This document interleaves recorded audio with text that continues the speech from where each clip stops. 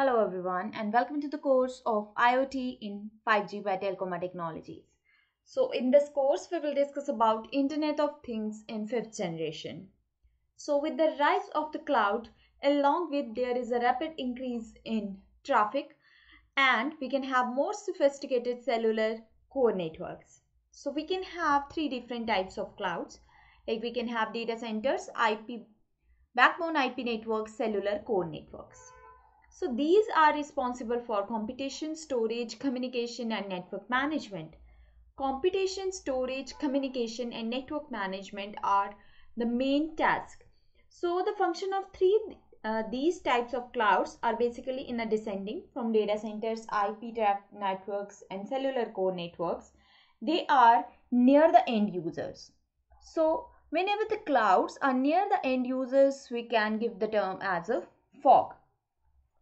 So fog, this is basically empowered by the latest chips, radios and sensors, edge devices which are totally capable, like we can have edge devices near to the end users and the devices are totally capable of performing complex functions including computation, storage, sensing and also the network management.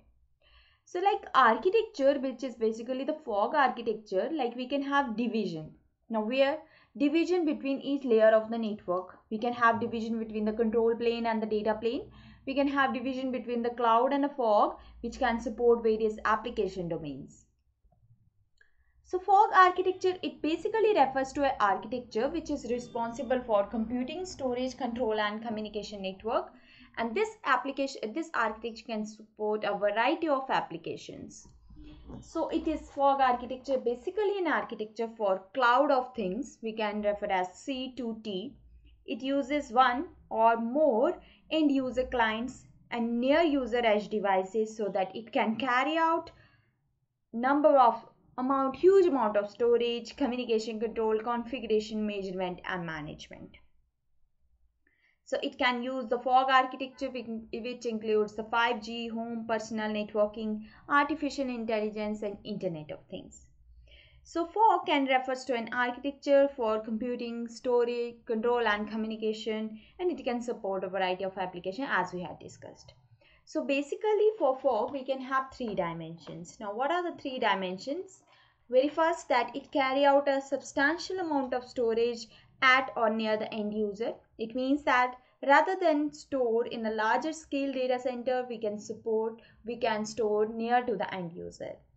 Another one, as carry out a substantial amount of communication at or near the end user. Communication, like rather than through the backbone network, it can provide to the near to the end user.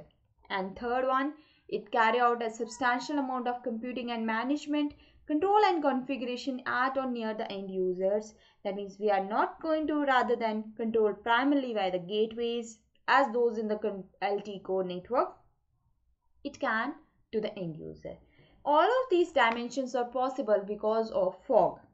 So fog, basically we can have networking, computing, storage and control. So basically we can have fog computing architecture, fog networking architecture, storage architecture and control architecture. Because networking, computing, storage and control are the major domains of the fog, so we can have architecture for networking, computing, storage and control. So as we can have, there is a division. So we can have data plane of a fog network, we can have control plane of the fog network. It supports various 5G application, IoT applications and big data application. This is basically what fog is. So in this class, very first class, we have discussed about the fog. Thank you so much.